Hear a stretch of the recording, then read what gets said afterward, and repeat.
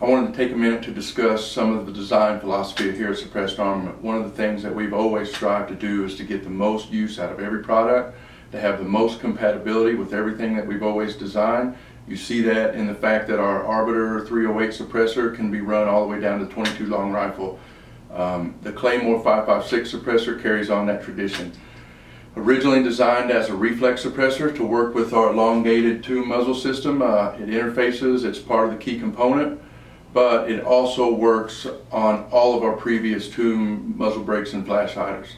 So as you can see on this little Mark 18, it works phenomenally well. So if you already have muzzle brakes and flash hiders on a bunch of your rifles, you don't have to worry about going out and buying all new flash hiders and muzzle brakes if you wanted to get this to run on your Mark 12 or your M4.